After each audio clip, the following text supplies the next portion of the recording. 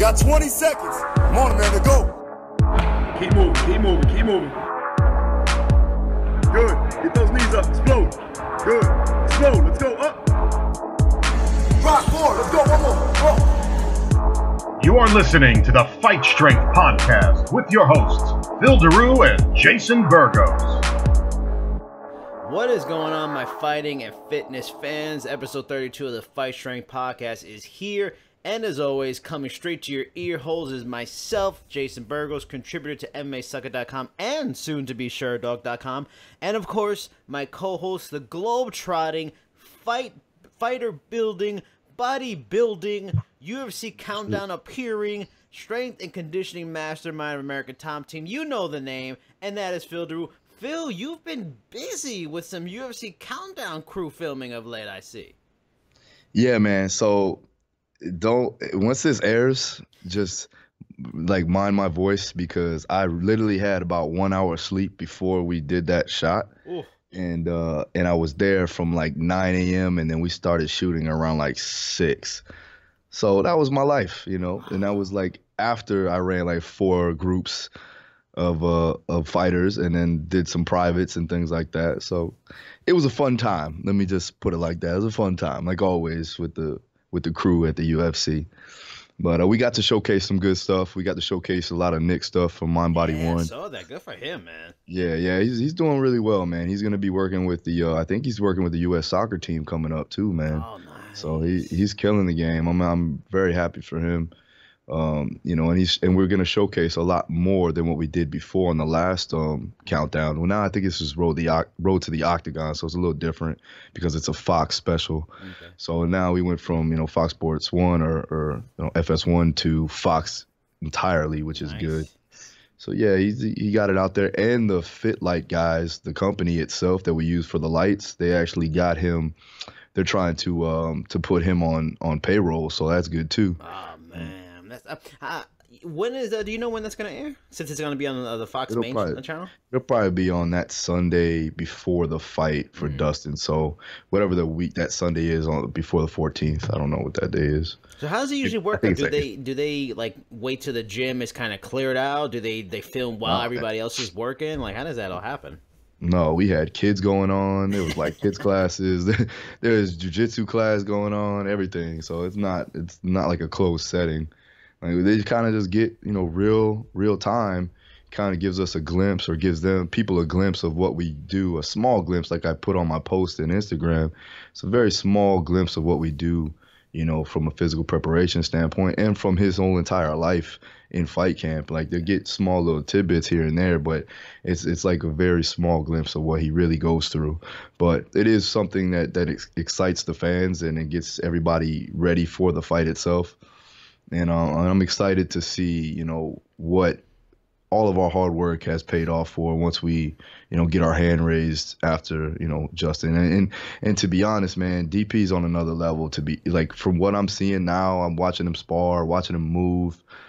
I feel like he's coming. He's definitely in his prime right now. He's peaking to be one of the best ever. So, and that's not me blowing his head up or talking because I'm the coach or whatever. Mm. But I truly see that from even if I look from the outside in, I would be like, damn, he's really coming into his own. So it's good to see. As long as we keep our composure and keep everything steady and not go crazy and do the old Dustin Poirier where we're just trying to knock somebody's heads off and go crazy. It will be good. We'll be good to go. So, but it's an exciting time, and Joanna's fighting a week before that. We just had I just had 2 fighters, Mariusz and Scott Askham, fight for KSW. They both won titles, so that's good. Or Mariusz, defended his title, and Scott won a title, so it's good, man. Good week so far. Also, Andrei Arlovsky won. Oh, yeah. So it's a good look. We're doing pretty well. All right, so I mean, people listen. Keep look out for it. Fox is coming up this week. You know, you get to see Phil. You get to see former guest Nicholas Davenport, former guest Dustin Poirier before the lead up to the fight. So go look for that. But I mean, on today's show, we are very lucky to have on one of the truly elite coaches in the MMA game, and that is nutrition and weight cutting guru to the stars, George Lockhart. Phil, you know, tell us a little bit about how you came into contact with George, how you met him, how you ended up getting on the show. Just a little background on what you know about him. Several ways, man. I've known about George for quite a while now. Him working with, he's worked with everybody pretty much at this point. But you know, he started working with Dustin Poirier a while back, and at the same time, obviously, I was working with him. I met him in Dallas when he fought Eddie Alvarez, and got to talking to him, you know, and I seen that he knew what he was talking about. Like he's a guy that like we've talked about before, he knows what he knows, and he's not going to tell you what he doesn't. Like, he's not going to go into detail of what he doesn't know. He's going to just, you know, state what he knows, and he's very knowledgeable in what he does know. So, I mean, he goes the extra mile and he does his thing. And the good thing about it, he's not a guy that wants to get it all in the spotlight. We'll see, you know, he goes to the weigh-ins, and then once the weigh-ins are over, he's out of there. He doesn't even go to the fight. So it's a good thing for the sport to have such individuals like that, like a Tony Ricci, you know, like a Chris Algieri, Dan Garner. These guys are all looking to better performance through nutritional means. And me being a strength and conditioning coach, a physical preparation specialist, whatever you want to call it, having a guy like that on your team is good to have, because we can converse and we respect each other. At the same time, we understand each other's roles. So nobody's stepping on each other's toes. Nobody's trying to do what they're not called to do, you know, and now working together with Joanna Jędrzejczyk for her next fight, I think it's a great relationship that we have, just because that mutual respect. And he understands what I'm trying to do, and I understand what he's trying to do, and we can relay this over to Joanna when she's, you know, a little bit apprehensive or not knowing, because of the fact that she's been working with, you know, let's say not so knowledgeable people in the past. Understatement.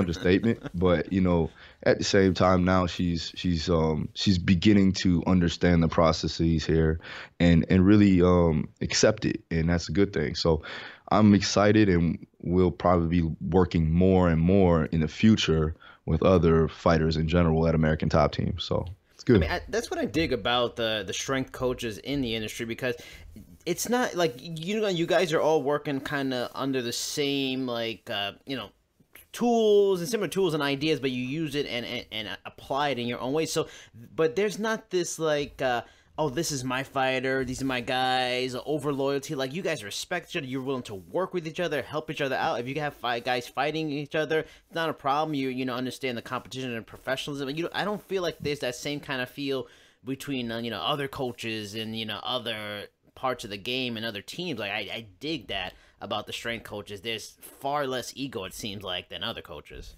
Yeah, I mean, the fighters are the ones stepping in the cage to do the work. We're just there to help them and guide them and, you know, coach them up. You know, at the same time, I work for American Top Team. I'm an American Top Team coach. So for me to say that's my fighter, that's not my fighter. That's American Top Team fighter. I'm just a coach there that helps him along and gets him better in my, you know, specialized field, which is physical preparation. So I stay in my lane. I make sure that I do what I need to do to get these guys and girls ready. And they are a part of a team, and this is not my team. I am a part of the team, so it can't be one-man show type deal. And you also have to remember that it's on them at the end of the day. People are going to see them on TV. People are going to see them with their hand raised or with their hand not raised. So, you know, for you can give them the blueprint. They just have to go ahead and follow it. And from there, that's when you could create the relationship. The same thing goes with every other coach. They got to understand that they're not bigger than the process. The process is what it is. You can't change that. You know, you're not bigger than the team, and the team is all in one. So when coaches can understand that and really work cohesively with each other, that's when you're going to see an overall performance increase in your fighters' capabilities and in their career.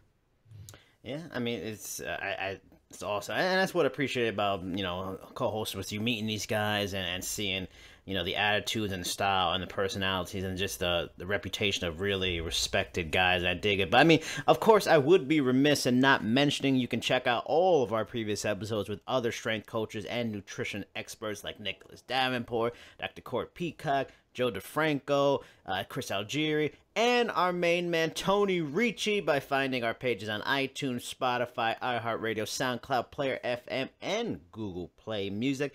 Now on to our weekly Ask Daru segment, which is brought to you by the Daru Strong Training Systems. The questions I'm asking it today, and it's pretty much, so Phil, you have your own gym that you base your work with your own clients out of. I mean, along with your well-known work at American Top Team. For the trainers out there coming up and maybe just graduating school, getting early in the game in the industry, who would like to own their own facility one day, what was the process you went through to put together getting your own place? I mean, what's the nitty-gritty details? Did you do a lot of research to find your facility? What sort of building, are there specific buildings you want to go for instead of other ones? Is there a minimum space in terms of square footage-wise, that a guy needs? All that kind of key stuff for a person that may want to invest in getting their own facility and space to work out of. Yeah, well, first you have to figure out what's your demographic. What are you looking to do? Who are you looking to work with?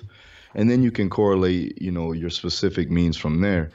I would say that if you're trying to be a strength and conditioning coach in general and just try to work with general population, high school, college athletes, find yourself a warehouse facility that you can have a low overhead for. And when you start out, make sure that you're not going super big. A lot of the times, especially me, my mistake was that I grew too fast and I ended up opening up a mega facility before I was actually ready to do so. This is coming from a kid that never really had a business background, all science-based, and I ended up being in charge of an 11,000 square foot facility where I had over 500 members, and I didn't even know how to run QuickBooks. So this is what my dilemma was, right? Luckily, I had people around me that were able to help me with this process going further, but I could have eliminated that if I would have just stayed in my lane and learned slowly, right? Progressed more, I should say, adequately instead of just rapidly growing faster and faster. Now that can be, a good thing and a bad thing, right? Just got to know your demographic. You got to know where you want to go. What's your vision of your particular gym or business model? And then from there, you can grow from, you can set little goals and grow. But like I said, if you're looking to start up a business, first of all, I would get real world experience. If you're just coming out of college or just coming out of school or just got a certification, you don't have the real world application and the experience to actually run a facility. I would get with a respectable coach or get with a respectable gym and do an internship or even maybe do some independent contracting training out of that gym.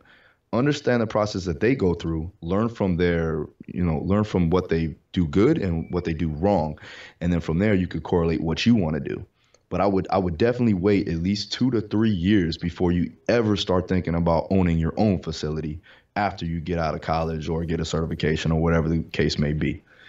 Then from there, that's when you can start up a smaller type facility, something that's not going to be crazy overhead, that where you're basically not going to make any type of money, or you're going to be losing money within the first 2 or 3 years. Now, once you start a business, everybody knows the first 5 years, you're not going to make an income. You're not going to make a established income. Yeah. It's not going to be something that you're going to be rich off of. You're actually probably going to take a hit. That's okay as long as you know that you have things in place. Now, I would definitely have some other means of income before you go about having this business. You don't only want this to be your only source of income because you're going to not have a car or a house to live in. So make sure that you have something on the side that you can actually, help with the business. Yeah, and that could be anything. That could be, if you're a bigger guy, why don't you just go ahead and, do some, security or whatever the case may be, bartending, I don't know, whatever it is. Just do something on the side that you can actually have some type of some income so it can help you with your training. From there, once you start to establish yourself as an influence in your neighborhood, in your community, whatever the case, that's when you can go ahead and putting your sole focus only into the gym just because you have the abilities to do so. Now, I'm not saying that don't be fully focused on your business and your gym. That's not what I'm saying. What I'm saying is you might want to have a buffer to start off with. You see what I'm saying? Yeah. With that being said, you definitely want to make sure that you're giving your 100% into your business, because at the end of the day, you know, as a business owner, as an entrepreneur, as a gym owner, whatever you want to call it, your job does not stop from 9 to 5. It's constant. It's 24/7, 365. And I can, and Jason, you can attest to this. You know that I'm always working. Yep. So there's not a time where I'm actually, you know, shutting it down. You know, there's other ways. After you're done training clients, you got to worry about marketing. You got to worry about getting more people in. You got to worry about advertisements. You got to worry about setting up programs. You got to worry about bringing in more people. You got to worry about bringing in trainers that can help you establish your dominance, things like that. Now, that's going to be a constant grind. So be aware and be ready for that. And then once you understand that process, then you can go all in. But just understand first that it's not going to be easy for the first 5 to even 10 years. Wow. And I'm serious about this. Mm-hmm. You know, Joe DeFranco says this a lot, where the first 10 years he was in business, nobody knew who he was. And then all of a sudden he blew up. Same thing here. I started an American Top Team, but people don't know that I've been doing this since I was 19 years old.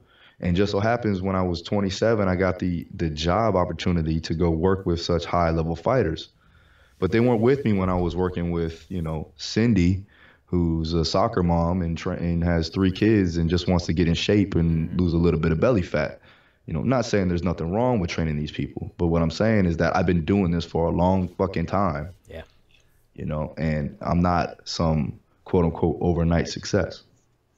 I mean, I'm glad you brought up too, because this is an interesting question. You mentioned internships I know you you have them from time to time, for someone that lives in the Florida region, you know, is a big fan of your work, you know, wants to learn from someone like you. Are there internship opportunities to work with you, and how would a person go about doing that? Yeah, so I had several. I mean, I get DMs like this all the time. Yeah, we do have internship opportunities, one in my private facility and also at American Top Team. Right now, we're currently not able to take any inquiries so far, just because we already have one filled up.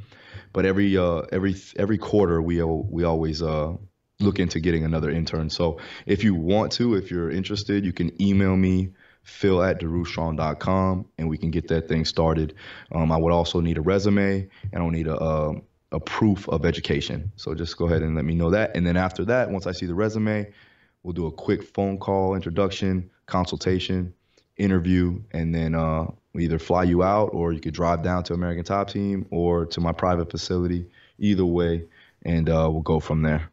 We need to have like the little drop where it's like a boom, just a knowledge bomb just drop right now on people. I mean, we just need that right now. We do.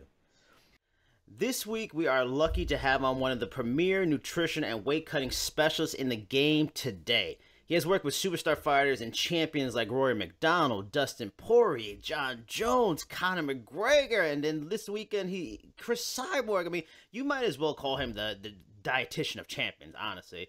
He's a former MMA fighter, Marine, and the man behind the highly regarded site Fitness VT. He is George Lockhart, and we are very lucky to have him on this week. George, thank you so much for coming on the show. Man, thanks for having me, boss. All right, George. So for the people that don't know about you, which is pretty seldom, can you give the people a bit of your background and how you got started cutting weight for these high-level fighters and how you got started in MMA in general? Yeah, man, it was funny, man. I started fighting real young, and I turned pro when I was 18, and man, I didn't know anything about cutting weight, and I knew how to do it wrong, because my first couple of weight cuts were god awful, man. And I think half of the things I've learned is what not to do. I joined the Marine Corps. I actually became a combat conditioning specialist in the Marine Corps, which actually converts very well for MMA, because we have weight standards, we have performance standards, and then later on we had to learn about like hydration and things like that, which really came helpful during the IV ban. But just like MMA, you have to make weight, but if you make weight and you can't perform, it doesn't really help you out a whole lot. So like I said, kind of transitioned, and I was in the Marine Corps with the guy, Brian Stan. I think a lot of people know who he was, and he did well in WEC. He did real well in WEC, and then we all know that the UFC bought him out, and then he went from the WEC to the UFC at 205, and we used to make jokes about him. He's got this big head and his little arms, and he just ain't got no reach at 205. So I'm like, bro, you need the 185, and he didn't know if he could do it. So anyway, long story short, I got him to 185. He introduces me. He's like, hey, this second cut, he's like, I want you to help out this guy in my camp. And he went and introduced me to Jon Jones, and then it just kind of trickled down from there, Yeah. Here we are. That's awesome. That's awesome. So it's I know we have a lot of fight fans, and we also have a lot of fighters that listen to the podcast. Now, with your initial consultation, what markers are you looking for, and what information do you usually collect before working with, a particular fighter? Yeah, the big ones are like, obviously, where's your weight at right now? Mm-hmm. So where are you at? Where are you going? I like to check out like body fat percentage. Kind of see the build of an individual, you know what I mean? Because there's certain things like you get down weight, and muscle is actually really beneficial. We worked with Drew Dober a couple of months ago, man. A kid, he showed up to the UFC check-ins at 185, and had to make 155. So Tuesday 185, and then Friday weighed 155, and felt great. Yeah. And the thing about it is, man, he's got so much dang muscle that. Muscle's 70% water. If you know how to extract it and do it correctly, then, the cut shouldn't be an issue. But if you have somebody that's kind of, I wouldn't say overweight, you're not going to have a UFC fighter that's overweight, but you have somebody that, is carrying a little bit more body fat than muscle, then, the body fat is, fat's hydrophobic, it doesn't attach to water. Mm-hmm. So we can't really draw from there. So that's a big one, kind of seeing where the frame is, activity level, where you're at, where you're going. And then, basically your habits, you know what I mean? So as you've seen on the online program, it's kind of a thing where I just got to trust the fighter because you got that human factor. If they're not doing what the program says, they're not going to show up the week of the fight. You know what I mean? I'm going to have my work cut out for me. But if they follow the program to the T, then it's easy day. Yeah, for sure. That's usually how it is, man. And a lot of the fighters, they don't understand it, and they want to kind of go on their own or do what they used to do or what worked for them in the past, and they don't know that they're progressing in their future as far as their career goes, but also their body's changing. And then that's where you got to get somebody like a George Lockhart to help you with these certain types of weight cuts, man, because if you don't have a professional looking over the whole factor of it, you're worrying about your training. You're not worrying really about what you're putting into your body, which you actually should, but at the same time, your primary source is just to train and to get better. And this is why, hiring somebody like a George Lockhart would be beneficial to any fighter in general trying to make it to the next level. So I do commend you on that, brother. Thanks, man. Yeah, thanks. Yeah, I always tell people, you don't know what you don't know, and it's funny because a lot of guys are like, like you said, I can do this on my own. And one thing I always say is, like, your body's like a car. These guys are UFC fighters, but, they're like a Lamborghini, but it's like putting, bad fuel into an amazing vehicle. If you don't know what to do and when to do it, you get a mechanic. You're not going to work on a Lambo yourself. Yeah. You're not going to try and figure it out on your own. You know what I'm saying? So. Yeah, for sure. As I mentioned in the intro, you have worked with a who's list of fighters in your career. Since you were well established in the sport, are you very selective with who you work with? I mean, if you are, what is the process you undertake before you take on a new fighter? Honestly, my goal is to get the entire UFC. Yeah,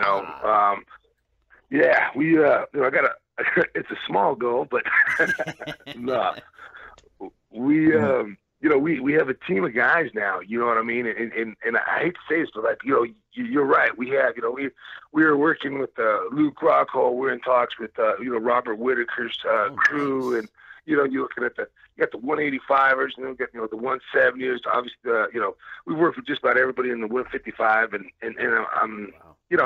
I'm glad to work with the champions. I'm glad to work with, but the thing is, it's the up and comers. You know what I mean? Like, we just got done with this camp. We had Frank Yeager on this card. And Frankie doesn't have huge cuts, but the guy, he stays ahead of the game. You know what I mean? Like, hey, you know what? I don't have a rough cup. I don't want to make sure that everything's perfect.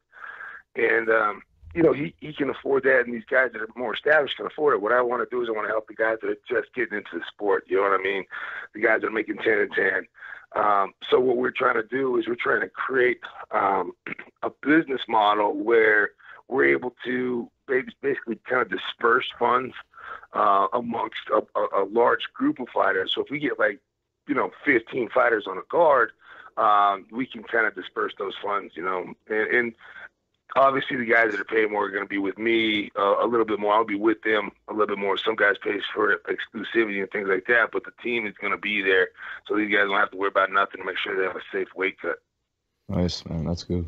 I mean, I'm glad you brought up the UFC because, I mean, it transitions easy into the next question. I mean, since, you know, you have such an esteemed reputation, do you get a lot of referrals by way of the UFC brass themselves? Like, they contact you, say, hey, look, George, so-and-so missed weight. We're worried about this guy or girl doing this too much. Please help us out. Work with this person. Be the nutrition.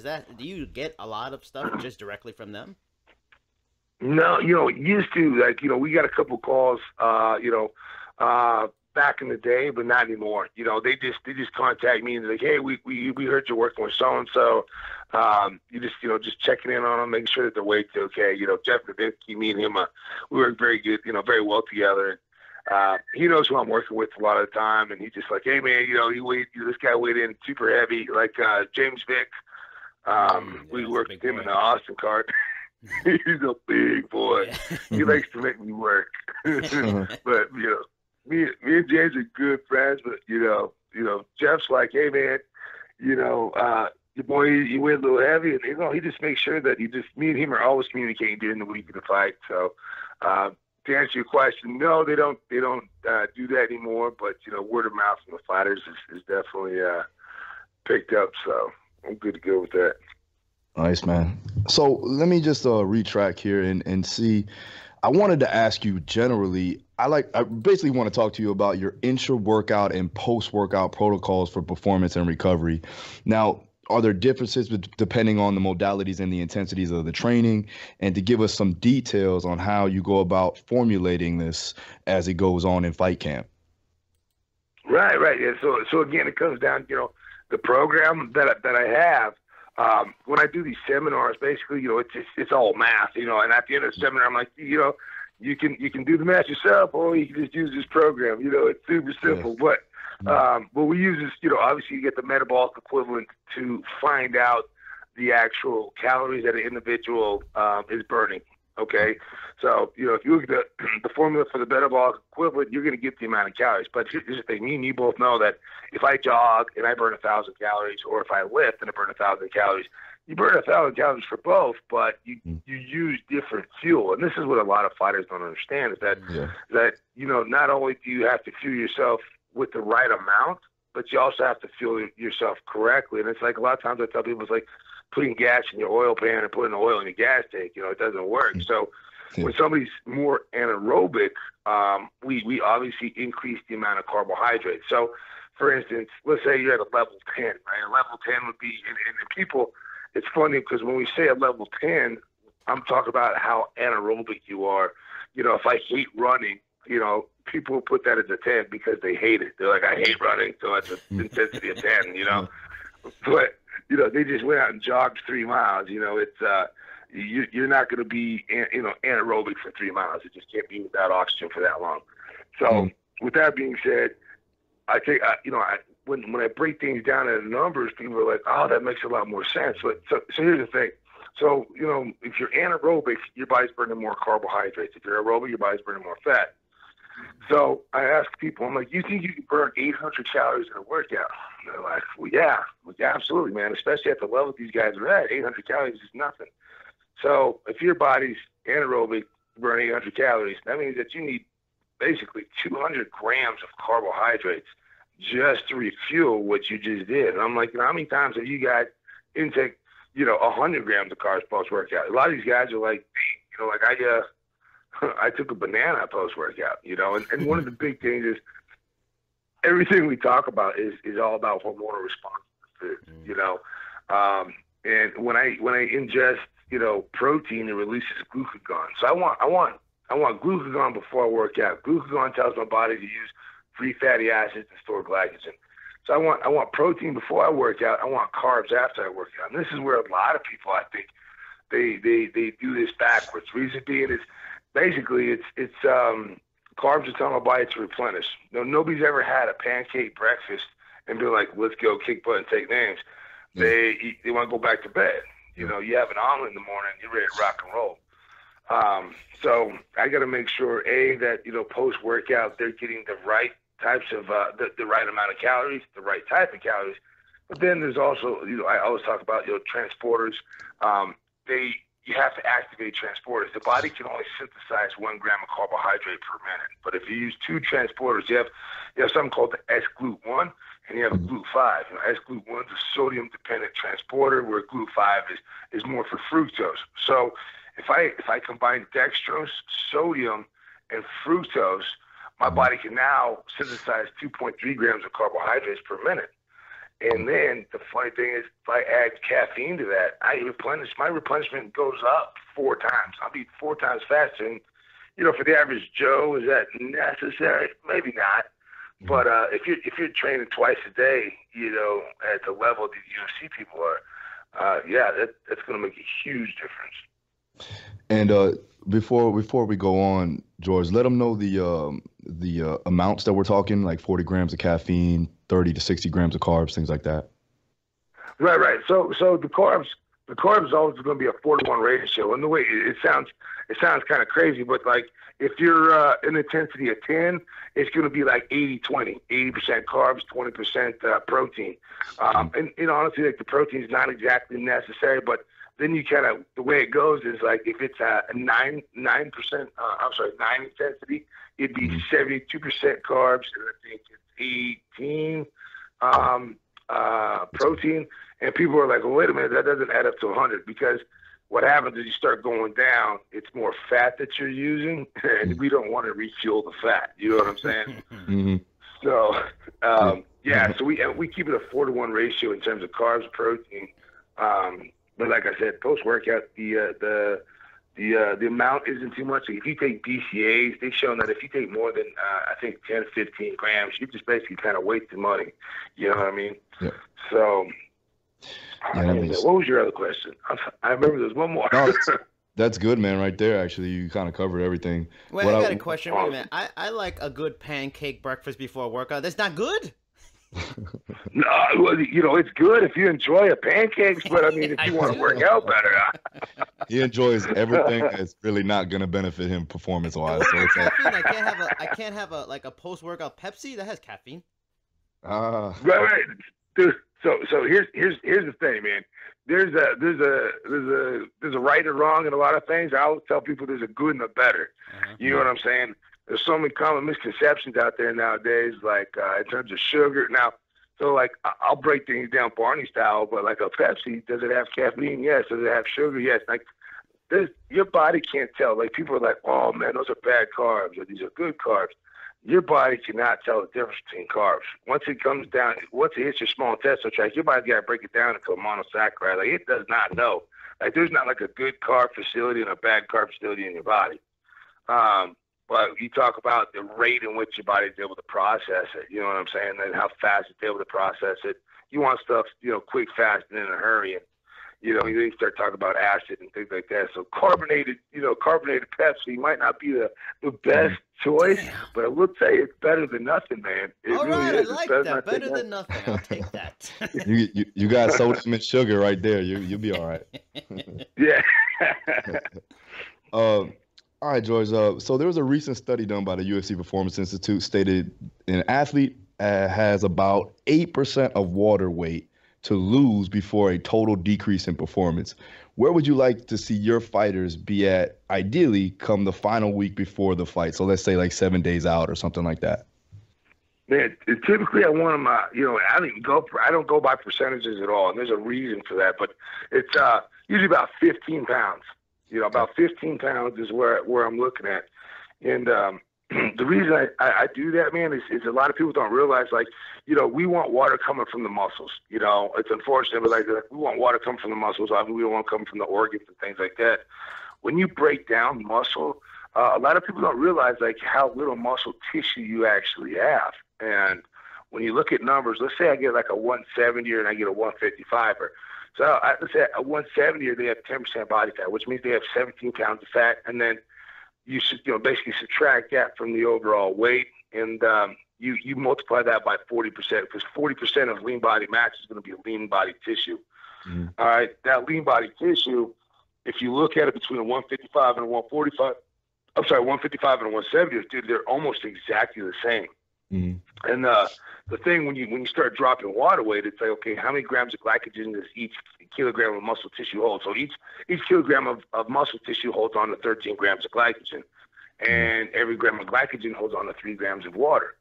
Seeing this, you can calculate, okay, this is how much weight this individual can lose. And it's funny because people are like, let's look at percentages. Percentages don't matter. Drew Dober, you know how much he lost? He lost 18% of his body weight. And he went out and he knocked his guy out in the first round, 2 minutes and I think it was 2 minutes and 40 seconds. Gotcha.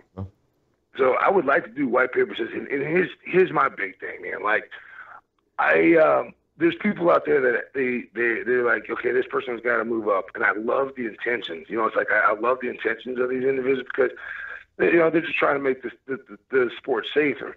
Yeah. I've also heard the same people saying we have to keep this a level playing field. In that point, I think that's BS, because it's like you go out, you find a good jits coach, and you start beating everybody's ass at jits. You be like, wait a minute, hold on, we got to keep this even. Like there's no such thing. There's no even playing field. You know what I'm saying? You have rules. And it's like these rules, you got to abide by these rules, and then from there on, like however you excel at it, you can't try and take something away. And these, like Drew Dober's never missed weight, never. Mm-hmm. And he's going out there. He found professionals. He's like, okay, I need help with this. We went out, we helped him, and he has an extreme advantage. Do I want everybody to be like that? No, but if they want two things. They want him to either lose muscle mass or go up a weight class. Mm-hmm. And I think in both instances, you're punishing a fighter that literally hasn't done anything wrong. So I don't know where the 8% came from, because like 8% of the body weight. If I have somebody that's, let's say, a 25% body fat, yep, and 8%, man, 8% could be a lot. That could be a grip load, because, like I said, fat doesn't hold water. Sure. But then I get a guy that he shows up, he's 5% body fat, dude. That dude could drop water like it's going out of business. If you do it correctly. Listen, you're actually, I'm nodding my head in approval, because I'm the strength coach. So gaining muscle to me is awesome, and we've talked about this generally already. You know what I'm talking about, George. So yeah, 100%, absolutely. You know what I mean?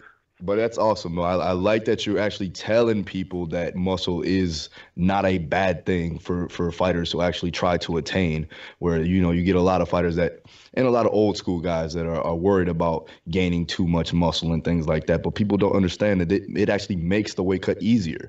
You're boosting metabolic rate with that same concept. So, yeah, I mean, why not? You know what I mean? But yeah, oh no, absolutely, man, absolutely. The more muscle you have, I mean, like we were talking, muscle eats calories faster than anything. Mm-hmm. And these guys don't realize, it's like, man, this is one thing that I hate about weight cutting.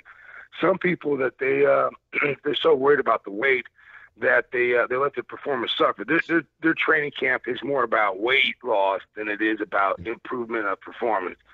And there's two things. Either at that point you shouldn't be cutting weight. If you, like I was saying, if you have a bad day of training and then you go home and you lost 2 pounds, you're like, yes, and you're happy.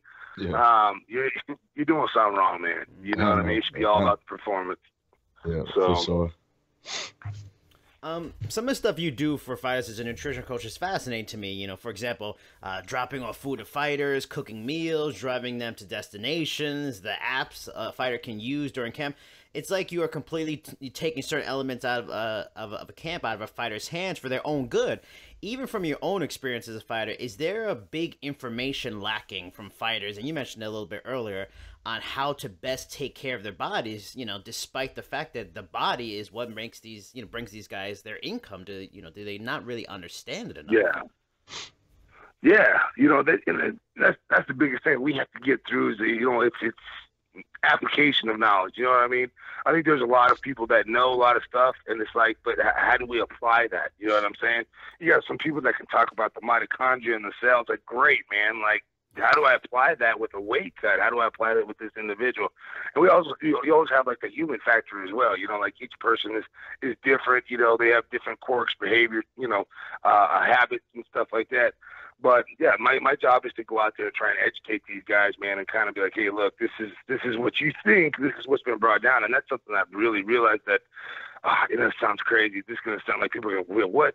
The people that are hardest to work with, not always, but a lot of the time, is wrestlers. And the reason being is because the knowledge that's been passed down is very primitive in terms of weight cutting. You know, like for wrestling, it's like, hey, put on the sauna suit, you know, cut the water, don't eat. And, you know, you'll see guys do this, you know, 3-4 days out from weigh-ins. And, dude, when you see the scale go down, like you put a sauna suit on, you'll see the scale go down. And it's like, well, yeah, this works. You know what I'm saying? But what they don't realize is that there's an end point to that. You know, like you do that for 3 days and you're killing your body. You're basically soaking up your cells. Your body's dying. Whereas with us, we have guys they're staying hydrated, and they kind of look at you like, man, is this weight going to come off? And then all of a sudden it just drops, and that's why you call it a cut. You know what I mean? That's why it's called a cut. Mm-hmm. So, yeah, there's a lot of things like conceptions that if you break it down Barney style, like here's one for you. If, you know, 1 pound, to lose 1 pound, I have to be at a deficit of 3,500 calories, right? So to lose 1 pound, I got to be minus 3,500. To lose 10 pounds, that would be 35,000 calories that I have to be at a deficit. Number one, none of these guys are eating 3,500 calories a day, let alone being able to be at a deficit of 3,500 calories. So you're telling me if they went a whole week without eating any food, they still wouldn't drop to 10 pounds. So it's not a calorie thing. Once you show up fight week, it's not about calories. I actually increase calories the week of the fight. Reason being is because it's not calories that you're losing. It's all water weight. So if I cut that, it's like basically calories is a measurement. It's a measurement of heat, but it's also a measurement of energy, right? So it's basically energy that I'm giving you. So I'm like, okay, this individual is going to cut water. They need to get rid of water. They have to have energy to cut the water. But fighters, they cut the energy. They cut the energy, and they're like, man, I feel like crap. I can't even go get a good sweat. You're like, you kind of see the problem here, buddy. Like you tracking. When you give them numbers, man, they're like, dude, that makes sense. Yeah. So, you know, I think that's something that we need, you know, in the sport. And that's, you know, like I said, that's why one of my goals is this year we're going after Bellator too. So hopefully by the end of the year, we'll be part of Bellator and in a big way. Nice, man. I mean, to add to the point of maybe fighters not being more aware, I mean, you have you worked with Jon Jones, and he has his situation going on with his PED, positive test and everything. I mean, does it baffle you sometimes that you have so many fighters who are great athletes and they'll have this, I don't know how that got in my system excuse? Like, would you have any suggestions how to better inform fighters? Like they have these combines and other sports and they have these seminars. I know they have the UFC thing seminar, but do you have any ideas? Is it just as simple as getting in contact with better people, coaches, nutritionists like yourself that have the information to inform them? Like how do we get fighters? Because we've had so many guests on the shows that the fighters will just lack professionalism and take care of their bodies. I mean, what would your best suggestions be for a fighter to stay out of trouble and be the best, prepared and knowledgeable fighter they can be? Right. No, you hit the nail on the head. You need to get somebody that is specialized in it. We haven't worked with Jon since we started working with Daniel Cormier, and the big thing is when we work with people, you don't put anything in your mouth. You know what I'm saying? Unless it's got a third-party stamp, and we're like, hey, man, and then there's certain supplement companies that we go to. We go to, obviously On It, they sponsor us, and everything's third-party certified. All Max, everything's third-party certified. And that's huge. And a lot of people don't actually understand that. They go in there like, he said to get BCAs. This says BCAs, but third-party just basically states that there's somebody outside of our company that is checked to make sure that we said that everything and only what we say is in here. It's very important. And, one thing I always tell people, especially in the UFC, is, if you you got these guys that are knockout artists, right? They've never been submitted because they've been knocking everybody out. That doesn't mean you don't work on your jits. You know what I'm saying? It's sad because they let's say some of them, they don't work on that jits until they get submitted. And then they're like, crap, I didn't get a jits coach. Yeah. Same thing, you got guys that are great wrestlers, they're able to submit everybody, and then they get knocked out. Now they can find a striking coach. The unfortunate thing is, a lot of guys we get calls from, they had a horrible weight cut, and it affected them. And the thing is in this sport, you lose one fight to whatever, a bad weight cut, to jits, whatever. It throws you back 3 fights. You know what I mean? It's going to take you 3 more fights to get back to where you were, you know? Basically, like in rankings and things of that nature, you know, why risk it? Stay ahead of the game, you know what I mean? And God forbid you get popped for, a Tina Supplement. I think that there are a lot of guys that have actually taken stuff out there and they didn't know, you know? And that stigma, it stays with you, and it sucks. It's going to be on you. You know, people are going to be like, "Oh, that guy popped." You know what I mean? And some of the stuff that some people have popped for, I think it was Lyoto Machida popped a while back. Yeah. Dude, what he popped for, man? I mean, I was like, you gotta be kidding me. Like people are like, he's on steroids. And you're like, okay, well. But you know, so it sucks. But you know, I think, in terms of your career, your reputation, it just behooves you. And the thing is, like, and this isn't me selling stuff, but we really don't charge. Like, we charge for people that like do a fight camp. It's just online. It's like $350, you know, and you'll be able to talk to one of our specialists. Obviously, like, you want me or the team to go out there, you know, it's more, but you know, we make it work for everybody, man. And that's what we do. That's what we want to do. That's awesome, man. So talking about the week of the fight, for the final week of the fight, knowing that this could be subjective to the individual, but what would you like to feed your athletes consuming? Like, what would you have them consuming for the overall perspective of that week? I know you go. I mean, I've been with you now. I know you worked with Dustin Poirier. Now we're working with Joanna. What do you like to feed them, you know, come fight week? Man, pancakes. Blows a lot. Dude, pancakes, damn it. I give them freaking pancakes. No, man. Dude, honestly, like, when people see it, like, I'll do like a lot of, I keep, obviously, the biggest thing the week of the fight is sodium, because you know as well as I do in terms of like working out, you can burn up your body stores of carbs like very quickly. So there's no reason to basically cut back on the carbohydrates. The type of carbohydrates I will cut back on. I'll do a lot more fruits than a lot of people. But like, for instance, this week I was giving people like I made a seared tuna. Nice. I'm a big fan of like snap peas and stuff like that, like the dried snap. They're like chips. And the funny thing is, like, when you bite something crunchy, it actually helps you feel more satiated, you know. Oh. And it depends on each person. The big things are like protein, obviously, will make you feel satiated, but you know, we want to give carbs when we need to give carbs. So like we say, everybody's different. So if I have somebody like Frankie doesn't like. He doesn't sauna. He doesn't, you know, he works off his weight. You know, he likes to work it off. So I'm going to be giving him a lot more carbohydrates up until that last workout where it's like, okay, well, the water's gone from the sweat. Now we're going to take all the glycogen out, and then we won't reload him until obviously after he makes weight.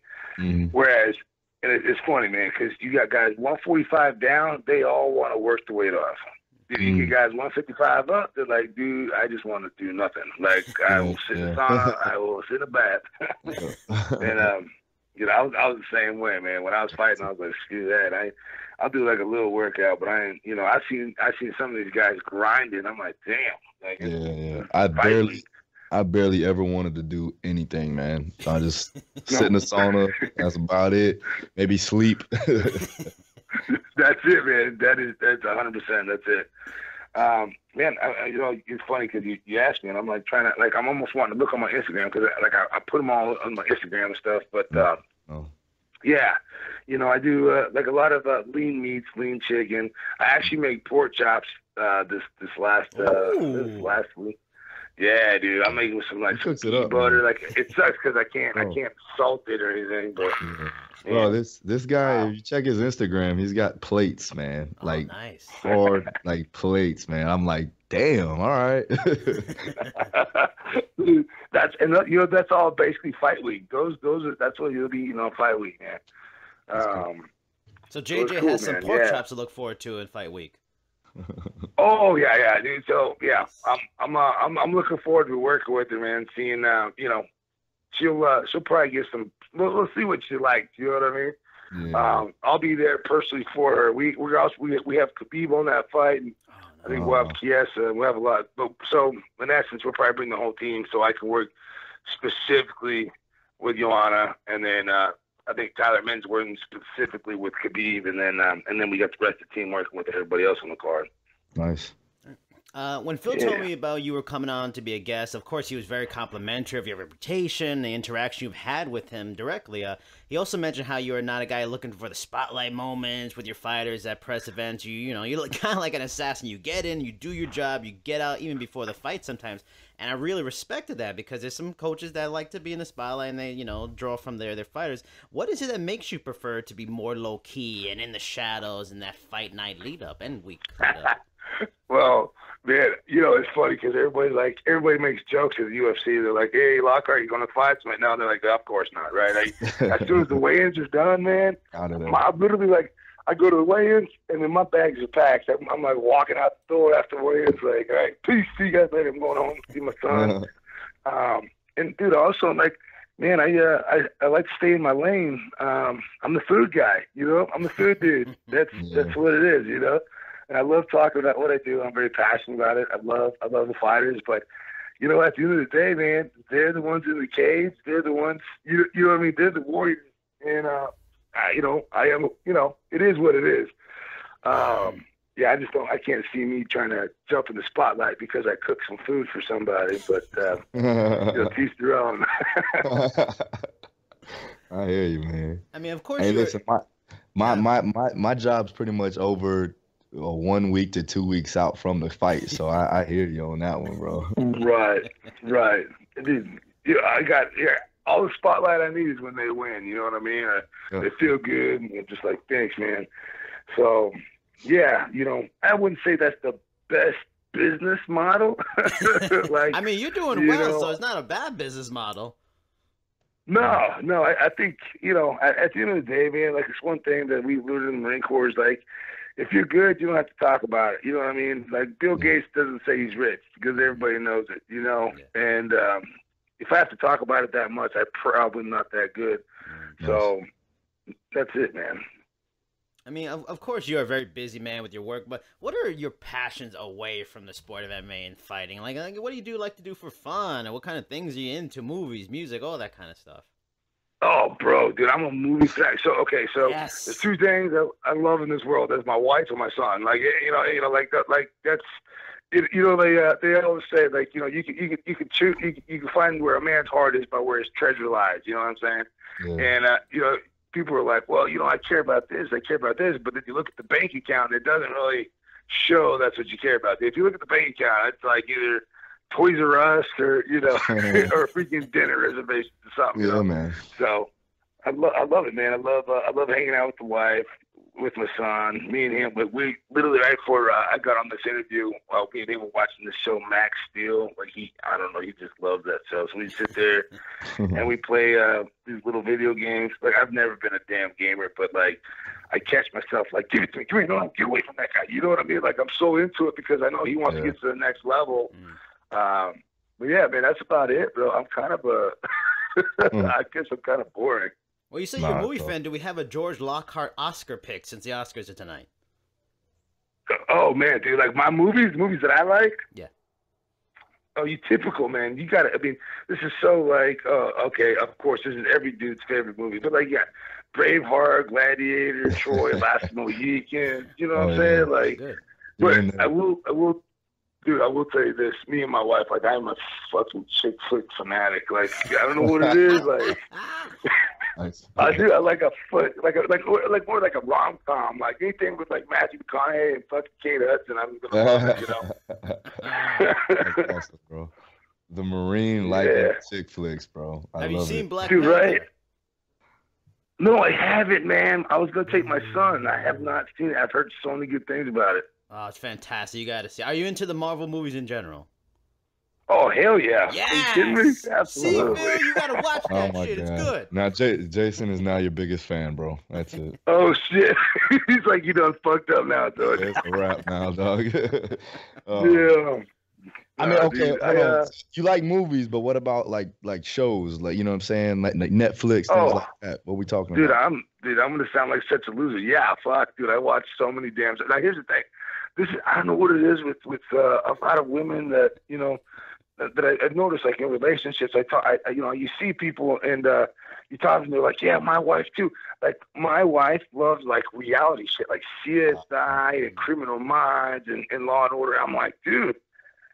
That's like watching real life. Like I watch TV to get away from real life. You know what I mean? Yeah. Oh man, like How I Met You. Oh God, dude, I was raised. My dad would watch them, and now my wife watches them. I'm like, good Lord, I can't hear that dun anymore for the rest of my life. Hell yeah, man. Well, I didn't get the answer I was looking for. Jason, tell him why I'm looking for this answer. I was looking for Vikings. Yes. George, fuck yeah, dude. That's my show. No. Dude, I'm telling you, Vikings and fucking. Have you ever seen Spartacus?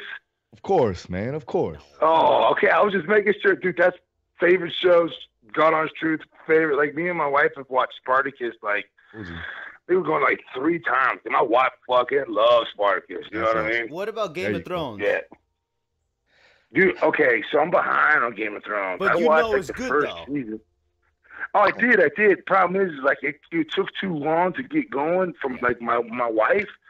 So you know how it is, man. Like if we're gonna watch shows, my wife likes it, we like it. I can binge watch that. Yeah. If not, I can do it on my own. Would you say what's better, Game of Thrones or Vikings? It's gonna be Vikings. Oh, Vikings. Oh, yeah, my yes, God. Vikings. Yeah, Get 100%. the hell out. See, it's a wrap, Jason. Oh, we already won. bro, yeah, dude, yeah, Vikings, yeah, man, that's gangster. Fucking right, man. See, I knew I like George. See, I told you. All right, I mean, so that's pretty much it. Is there anything you want to let people know if they're not following you yet in terms of social media, the Instagram, the Twitter, Facebook, any websites that, I mean, Fitness VT, of course. I'm not going to say Snapchat because it seems like everybody like Phil hates Snapchat now after the updates, but anything people God. can follow. Yeah, Phil, bro, I'm with you on that one. Dude, yeah, you can follow me on Lock Loaded MMA. You have Lockhart and Leaf is on there. See with me and my partner. He's out there working with Demi Lovato right now.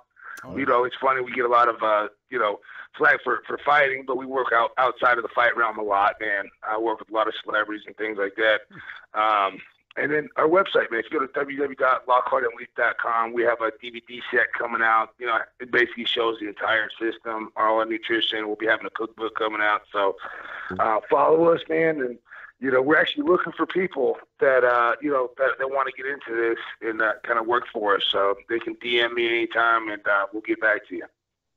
All right, Phil, you know the social information as always. Yeah, Twitter and Instagram is @DaruStrong, and you can check me out on my website, www.darustrong.com. Real simple, real easy. Thank you, George, for coming on. I really appreciate it, man. I'll be, I'll be hitting you up here and there once in a while. So it's all Absolutely, good. Man. Look forward to it, brother. Thanks so much for having me on. All right, as always, remember, you can find us, Fight Strength Podcast, on Facebook, @FightStrength_. Check us out, Google Play, Spotify, iHeartRadio, iTunes. This episode, as always, will be on our at 9:30 Monday morning. And again, George Lockhart, thank you so much. Phil Daru, I am Jason Burgos. This is episode 32. Bye-bye.